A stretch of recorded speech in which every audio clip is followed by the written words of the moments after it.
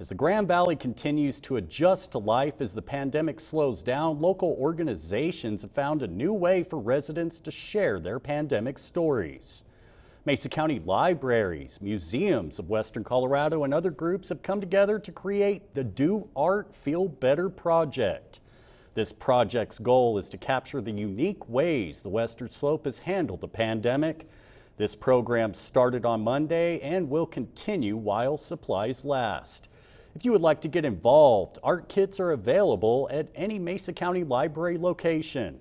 The library director believes this project will help bring the community together. One of the things that I think is so important for us as a community is to have hope no matter what our experience with the pandemic has been.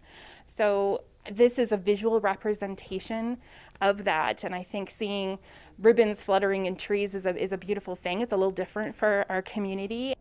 For the entire month of May, all art will be collected and put on display throughout the community. For more information on the Do Art Feel Better project, go to westernslopenow.com.